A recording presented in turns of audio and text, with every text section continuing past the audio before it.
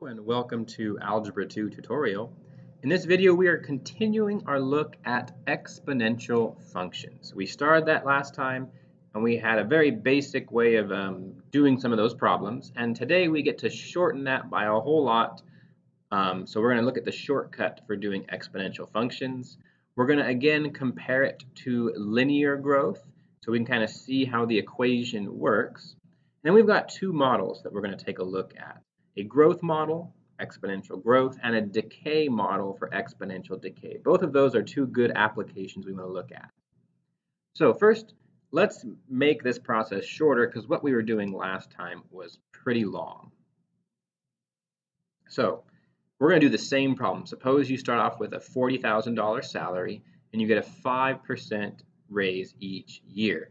So how much money would we be getting after 5 years? So we're going to have a table here. So we're going to have time on one side, and then we're going to have our salary on the other. And all the math is going to be over here to keep our table looking nice. So when we start the job at year 0, we are getting $40,000. And after 1 year, we get a raise. And so the old math we did was 40,000 plus 5% of 40,000. Now we can simplify that. So let me show you how we can simplify that. We have two terms. This one, the 40,000, and this one over here, the 0.05 times 40,000. And if you notice, they both have a 40,000 in common. So we can factor out that 40,000. So we'll get 40,000 on the outside. And on the inside, well, if I pull the 40,000 out, there is actually a 1 left over. Plus, and if I pull the 40,000 out, there is a 0.05 left over. Looking better already, and then that is just 40,000. We can actually do the parentheses, that's 1.05. That is much easier to do right here than all of this. And so let's do that.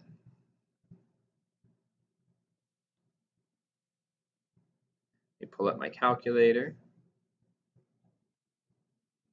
40,000 times 1.05.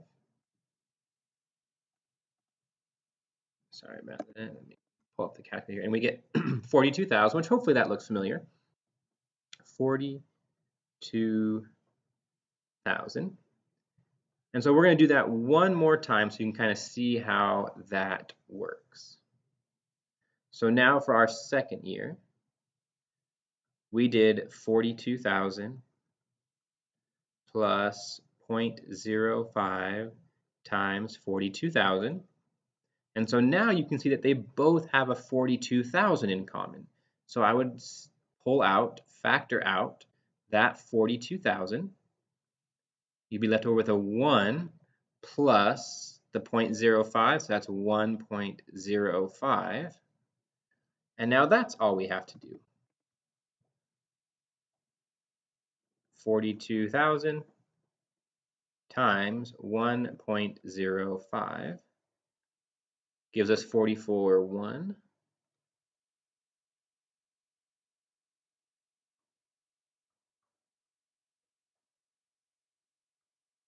Now, for the next ones, I want to start using this shortcut. I don't have to do all the factoring because that seems to work out the exact same way. So for the third one, this is now going to be shorter. We're just going to take the 44,100 and multiply by 1.05. That's much, much shorter. So 44,000 100 times 1.05, and we get 46,305. And then if we want to keep going, we have to multiply this number again times 1.05. So 46,305 times 1.05. Now that is really easy on the calculator. You just hit times. It'll take the previous answer, 1.05, 48, 620. And if we want to do it again, we just times by 1.05. You can see this pattern is getting really, really easy now, not nearly as much work.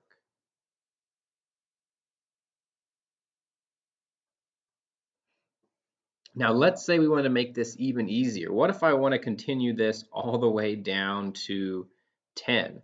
Now I don't want to continue this process 10 more or 5 more times to get down to 10. So let's simplify this. So let's take a look. What are we doing?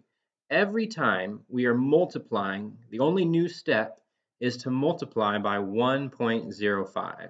So theoretically, I start from the beginning, 40,000. And the only new step is to multiply by 1.05.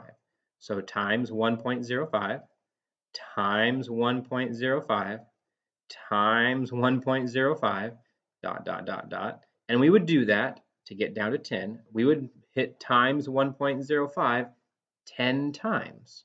And there's a very easy way of writing that. It is just 40,000 times 1.05. And if we're doing this 10 times, it's to the power of 10.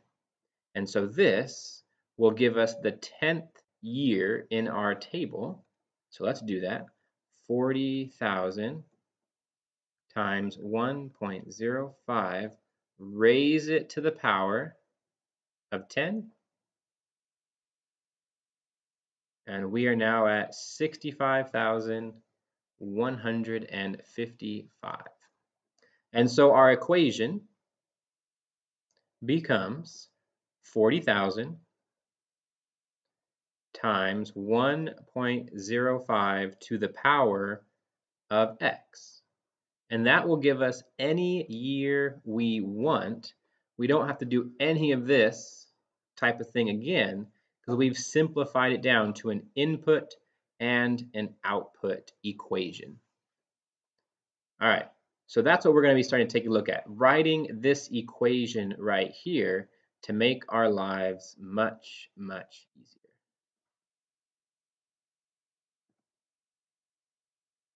So to do that, we're going to first take a quick summary look at linear versus exponential growth and that equation that we just did. So when you're doing a linear growth, a straight line, you are adding something every time.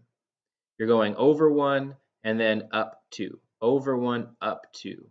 Every time you're adding the slope over and over again. Like you're making $10 an hour. Every hour you get another $10. 10 plus 10 plus 10 plus 10. That's linear. However, in exponential growth, you multiply by something over and over again. Like the previous example we had, it was 1.05 times another 1.05 times another 1.05. It multiplies over and over again. And that's the big difference between linear and exponential. Linear, you are adding the same term over and over again. Exponential, you're multiplying. And so here is our big exponential equation. It's written there. Let me write it one more time. A times B to the x. And so A is where you are starting. What do you start with? Either your starting population or your starting money, whatever it is, that is your beginning point. And B is 1 plus your interest rate. All right, it's usually some sort of percent. So that's what you want to look for, some sort of percent. And with all that factoring, we always had to have the 1 in front. So you do have to add 1 to that interest rate, that percentage. And then that will give you an equation for an exponential growth. All right, so we're going to use that with a few application problems now with growth and decay. So first, our growth model. So the city of Fresno has a population of around 500,000. One research company estimates Fresno will have an annual growth rate, so that's important, of 1%. what could the population be in 10 years? So our numbers here, right now we have 500,000. That's going to be our A value because that's what we're starting with. Our growth rate of 1%, that is going to give us our B once we add 1 to it. So our equation is going to be y equals our beginning value, 500,000, times, now my B value. So the B value is equal to 1 plus the interest rate. So there's our rate, our growth rate is 1%. Remember, turn that into a decimal, that is 0.01. So the B value will be 1.01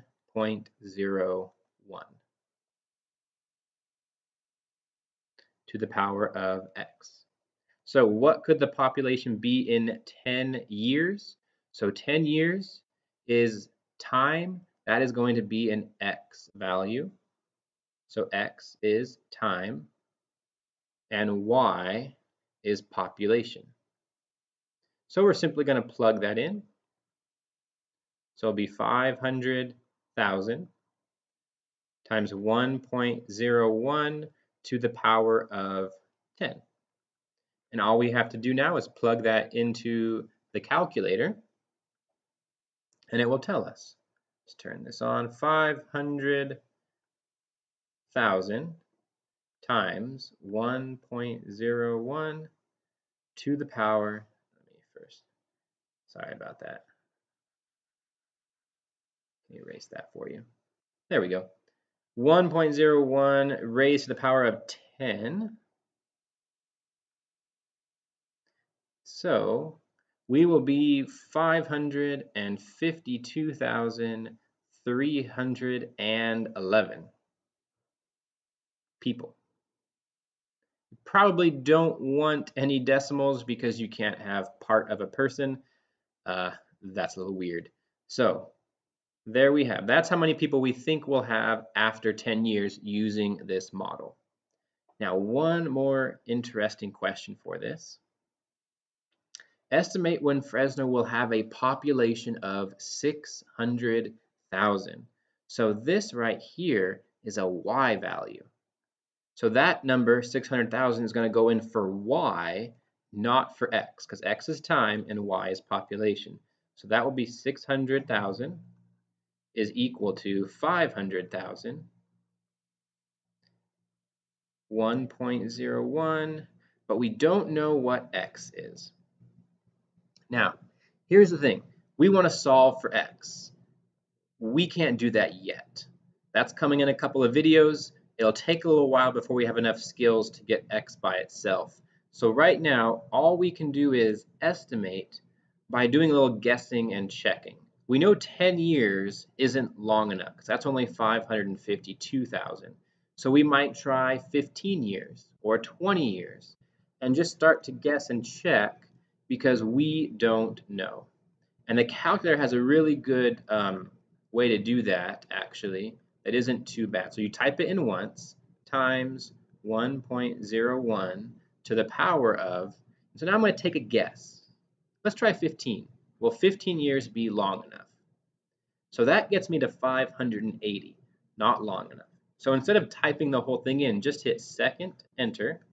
That brings up the whole command again. Then go back, and instead of 15, let's type in 20. There we got to 600,000, but I'm a little too high, 610. So I'm going to back up a year. So instead of 20, let's try 19.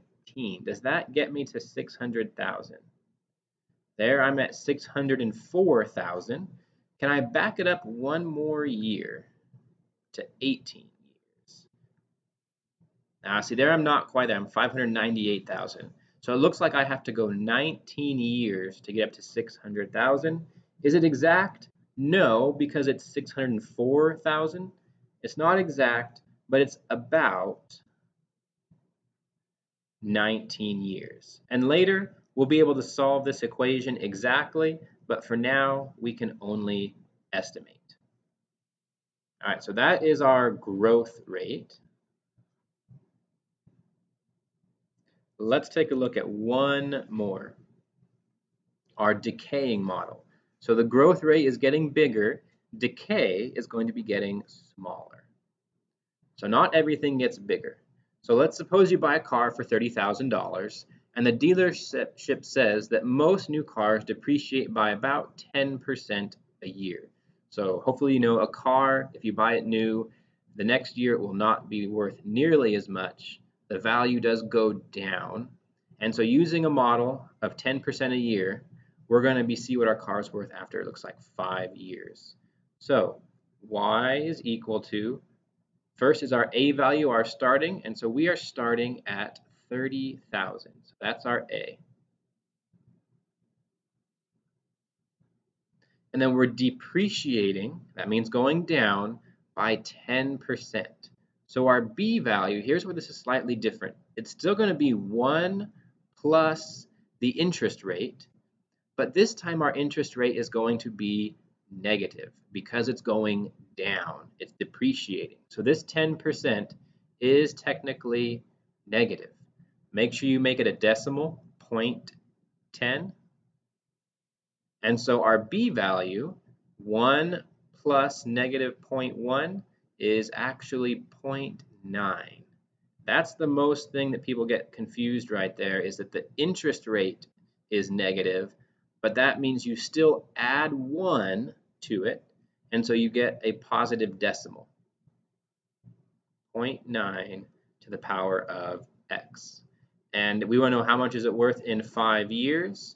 So x is time, and y is the cost of our car, or the worth of our car. So this will be y is equal to 30,000 times 0.9 to the power of 5. So let's see how much it's worth. 30,000 times 0.9 raised to the power of 5.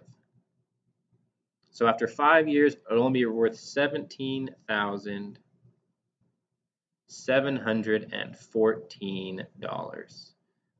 The cents don't really matter too much when you're talking about the worth of a car, so I might just leave it right there, 17,000. So estimate the second question. So again, estimate how long it would take for your car to be worth only $10,000. Remember, that's a Y value because it's a dollar amount. So 10,000 is equal to, oops, don't need the parentheses yet, 30,000, one more zero, times 0.9 to the power of x. And we don't know the time, that's what we want. Sadly, again, this is an equation that we can't completely solve yet, so all we can do is sort of estimate by guessing and checking. So I've already sort of got the statement in the calculator, so I'm just going to hit second enter. And let's see, 5 years wasn't long enough. That took me to 17,000. So let's try, I don't know, 8 years? Let's see if 8 years is long enough. That got us to 12,900, so not long enough. Let's try 10 years. That looks pretty good. 10 years, we're at 10,400. I'm guessing if I try 11, it won't do it for me, but I gotta try to see if I can get closer. Yeah, that went too far, 9,000. So it looks like 10 years is a good estimate. 10 years. Again, that's only an estimate for how long it would take. In a few videos, we'll be able to figure that out exactly.